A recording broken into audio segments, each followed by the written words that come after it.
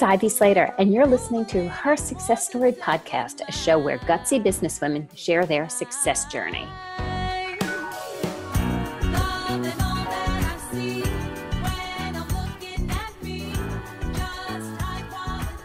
Hi, this is Ivy Slater. Welcome to today's episode of Her Success Story. So today we have one of those fabulous content episodes, and I was starting to think about what's the important piece to talk about today.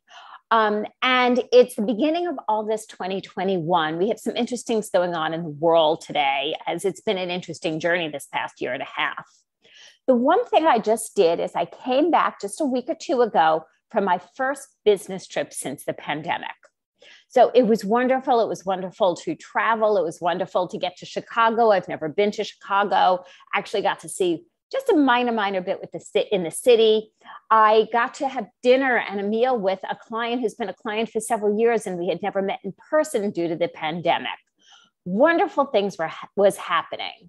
And then I did something that was incredibly selfish. I took an extra day and a half and worked specifically on my business. You see, in the summer, we have this opportunity to slow down a little bit. When we slow down, we can, for those who've been following me or follow me on social media, know I'm a weekend gardener. I have a little vegetable garden. I love my flowers. I play in the garden as often as possible. It gives me tranquility. It gives me peace. It also gives me the opportunity to step into my own creative zone, an opportunity to expand my mind, my mindset, and what's possible. So on this trip, I stayed and I got together with a colleague, and we sat and we really worked and focused on my business. We looked at, how has Slater Success navigated during the last 18 months? What did we learn? What did we learn as a business? I started my third book, never expected to do that. I started hosting visionary calls and opening it up to a wide range of community at no charge to sit and talk business. I followed my heart, I followed my mind, I followed my gut. And I think there's a big business lesson there. Sometimes we just go with immediate gut instinct and we make a decision and we execute. Sometimes we analyze and plot and plan and then analyze some more. I truly believe in a hybrid approach. And I believe summer is one of those beautiful gifts in time that we can slow down that little bit, stop and smell the roses in my garden or your own garden. If you're not a gardener, go buy some flowers and smell them. Take that pause. Think about your business. Think about what you're looking to achieve in your business. What is your long-term vision and what does it look like? I do this regularly with my clients and I do it for my own business. I think about 5 years forward. I think about how old I'm going to be then.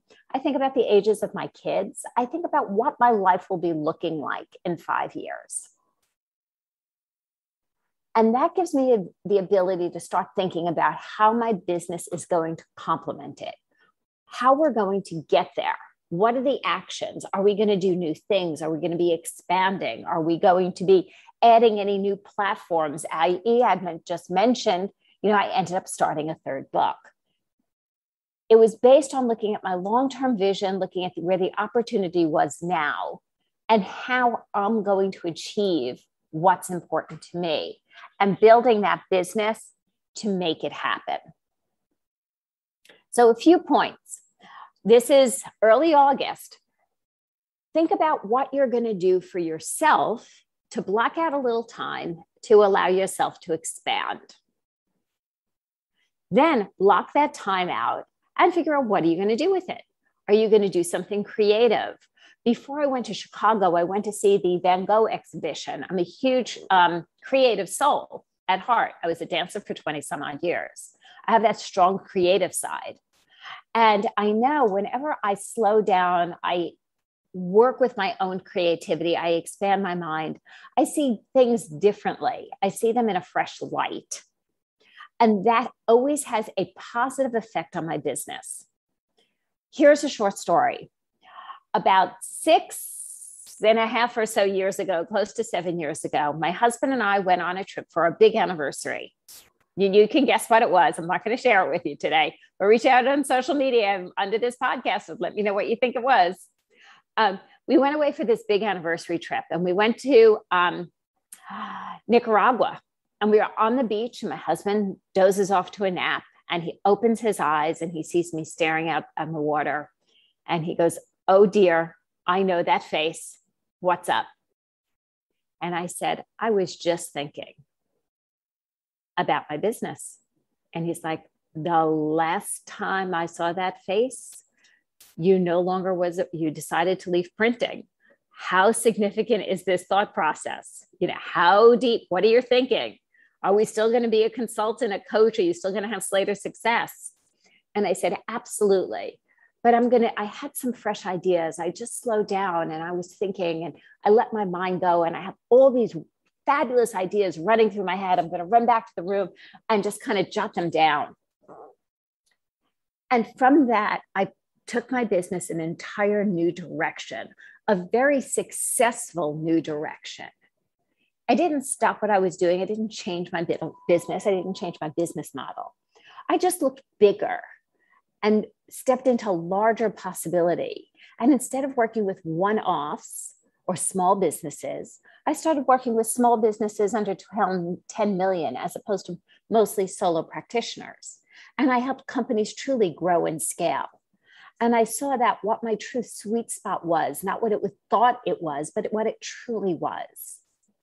And that experience gave me the biggest gift.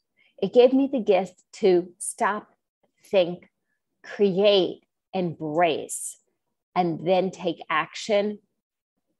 So my action item for you today, listeners, is what are you going to do from showing up here? Are you going to take a half a day, maybe more, and just step away from your business? Do something a little creative, let your mind expand, bring a journal, a laptop, a coloring book, and let yourself think and build forward. Think forward of where you want to be in 5 years from today and why, what that will look like, and then start mapping out the plans for a business model of that will get you there. One of the most important tips is to remember to enjoy the journey of everything we do. If not, why are we doing it? I don't know if I've gotten just too old to not do things that bring me 100% joy, or I've gotten too smart to delegate anything that does not bring me joy and stay in my sweet spot, showing up at 100% for myself and 100+% for my clients, because they both enhance the joy. Look forward to hearing from you. Leave a little note in the notes below and let me know what action you're taking up from showing up here today. Remember to subscribe. We come into your inbox with interviews and great content episodes every Monday morning.